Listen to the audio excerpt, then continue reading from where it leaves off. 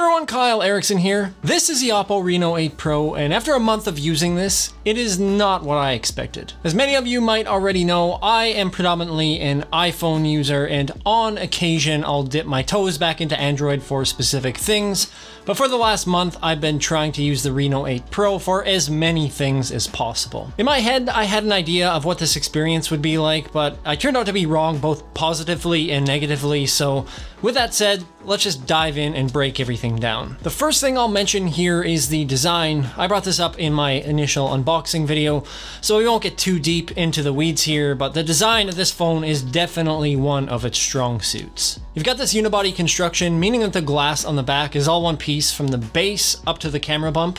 It's got an aluminum housing and it's super light, weighing in at only 183 grams. It's only about 20 grams heavier than my iPhone, which is smaller in size. And for a bigger phone like this, it's a lot more comfortable, especially over long periods of time. The camera bump is a big part of that, as I find that my finger usually rests just on the ridge of that bump, and it seems to take some of the pressure off the bottom of my hand, and in my opinion, it makes it feel a little bit lighter. It also doesn't show fingerprints super easily, at least for a glass back, and I think a large part of that is because of the lighter color. This version is called glazed green, and I wasn't sure about it at first. I often find that with bright colors, I like them for about a week, and then I wish that I would have gone with something less flashy like black or white, but I do still like this green, and I think that's because it does fit into a lot of different spaces without it sticking out too much. There's also a black color if you'd prefer that, but in any case, they did a really good job with the look of this, especially making that camera bump fit in nicely and add to the ergonomics of the phone a little. The camera lenses look fantastic as well, and I've actually had people comment on how good they look. I do wonder if the design around those lenses does sacrifice a little bit of functionality for looks, but I will touch on that in a bit. If you flip it over, you'll notice that the Reno8 Pro has super thin bezels with a screen to body ratio of 93.4%, so that screen fills out most of the surface area, which looks exceptionally sharp. The display is a 6.7-inch 1080 by 2412 resolution AMOLED panel, has a 120Hz refresh rate, and supports HDR10+.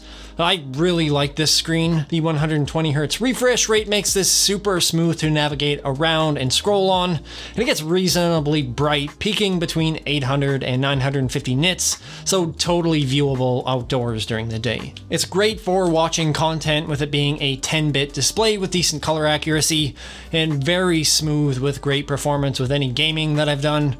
Speaking of performance, this is one of those areas I was talking about that surprised me a little bit about this phone.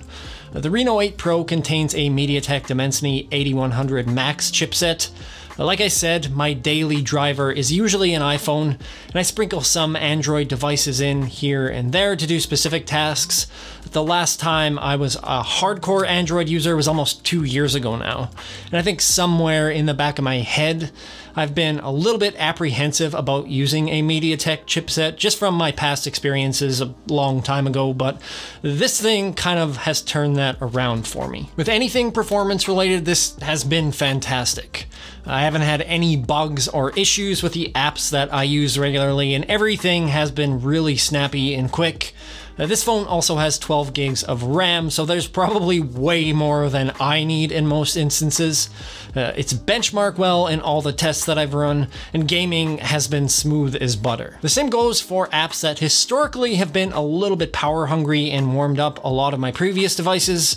On the Reno8 Pro, they're very quick, and because of the 5nm process on the Dimensity chip and the ultra conductive cooling system, this thing rarely ever gets hot or shows any significant power draw, even with the settings cranked up in games. Everything on here is running on Android 12 and ColorOS 12.1, which for the most part has been a good experience with a few minor hiccups. I find the OS in a general sense looks good and operates fine. There's a lot in here that works very well.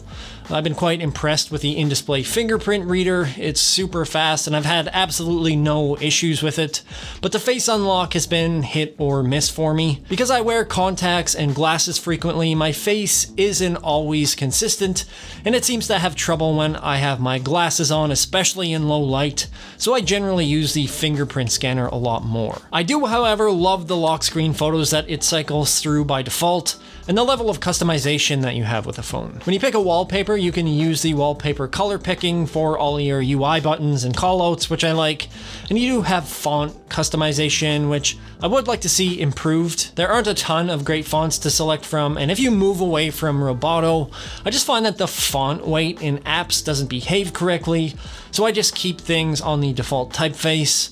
On top of that, even if you do want to use another font other than Roboto or OPPO sends, you have to download it from this OPPO font app. And I just find that this app and the Themes app is a bit strange, as they do have some weird permission and account requirements. It does kind of cheapen the feel of the operating system a little bit, along with the other OPPO branded apps included on the phone. I just wish that those weren't there at all, but outside of that, there is decent customization options for icons, fingerprint animations, and ColorOS generally feels pretty clean. Not really any huge surprises there, but probably the biggest surprise with this phone is the camera system. This was an interesting one. The main camera on here is a 50 megapixel sensor that's on a lot of flagship phones this year, so it's certainly capable. In daylight, it produces good images, maybe a little bit soft here and there, but respectable nonetheless. In portrait mode, it does an awesome job of separating the subject from the background, both on the main camera and on the 32 megapixel front-facing camera, even with a lack of a depth sensor. With whatever camera lens that you're using on the Reno 8 Pro, nothing is overly saturated, which is a bonus.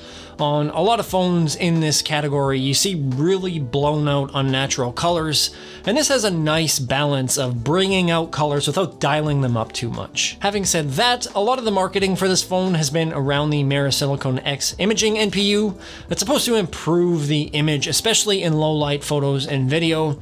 And I don't know that that really lives up to what I was expecting. I've tested this out quite a bit, and you can get decent results in low light, but I found that every once in a while the camera app would just lay a dud and it wouldn't use night mode properly. It was pretty rare, but the more concerning thing to me was the lens flaring that you get if you're out in an urban setting and there's a lot of surrounding lights. This seemed to be a lot worse than what I've been used to on other phones, and I can't help but think that it might have something to do with the borders around the lenses and maybe some glare hitting them and reflecting the light weirdly.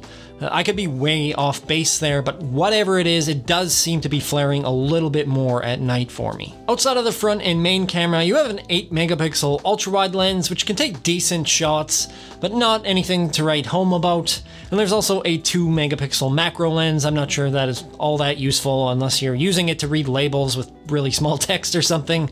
I likely wouldn't end up using either of those lenses for the most part, and I'd just stick with the main and the front sensors. When it comes to video, I'd say performance there is also so-so.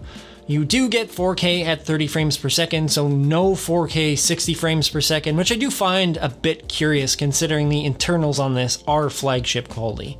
And it's only got electronic stabilization, which I find is a bit janky at times. At night, it does do a great job of bringing out the scene and the colors, but it also suffers from this weird pulsing effect, which I think is from the electronic stabilization, but whatever it is, it's extremely distracting. Overall, I think that the camera system for me leaves a lot to be desired. You can find mid-range phones with high-res main sensors that have optical image stabilization, higher resolution ultra-wides, and macros with depth sensors. I think that they could have tweaked this camera system a little bit and provided a little more value there, or just focus less on marketing the camera system as a main feature. I don't want this to be all doom and gloom here though. There are a lot more positives to take away from this phone. As far as wireless connectivity, I mentioned this in my unboxing video, but the Wi-Fi connection in this phone consistently outperforms a lot of my devices in terms of speed and performance, and all of my Bluetooth devices paired up and worked outstanding with no connection drops or sync issues. I'll often throw on videos or podcasts with my Bluetooth headphones headphones on. The range is outstanding, and when my headphones are disconnected and I'm just using the built-in speakers, the audio is decent there as well. The stereo speakers get quite loud. They're not out of this world or anything in terms of quality, but everything is very clear and nothing is muffled or tinny. They're more than capable for just casually listening to or watching content. Last but not least, the battery life. The Reno 8 Pro comes with a 4500 milliamp hour battery, so not the biggest for this size of phone, but it does perform really well. I can use this for well over a day without charging it with the display at 120 Hz, with a combination of resource heavy and light usage. And on the plus side, this does have 80-watt charging, which can charge us from 0 to 100 in 40 minutes or so. Unfortunately for me, the model that I have here has the UK charger, so I've never been able to properly test this, but it does charge quick enough with the quick chargers that I've got kicking around here. But regardless, the Dimensity chipset in here does a great job of optimizing battery life and power usage. As a whole, I think that the real strength of the OPPO Reno 8 Pro is the premium design and construction, combined with that Dimensity chipset and the 12 gigs of RAM that produces amazing performance. I know that there's a lot of marketing geared towards the camera system here, but honestly, I don't think that you're buying this for its cameras, but rather the things that I just mentioned. You've got a fantastic display, great battery life, and a few quirks here and there in the software that I'd get rid of, like OPPO branded apps and sign-in requirements, but overall, this has been great to use. And I think if you're looking for a performant phone, maybe you're playing games or multitasking with resource-heavy apps, this phone can do all those things extremely well. And just don't expect too much out of this camera system and you'll be fine. That's it for me today. I'll likely be switching back to my iPhone full-time, and I'm probably gonna have an iPhone 14 here to check out sometime this month, so stay tuned for more phone reviews. If you have any questions about this phone, drop those in the comments below. And I'd also love to hear from everyone on what your favorite mid-range phone is and why. If you found enjoyment in this video, hit that like button. If you want to see more tech-related content, or if you want to start a homemade t-shirt company with me in a van down by the river, please subscribe. Thank you so much for watching, and I will see you in the next upload.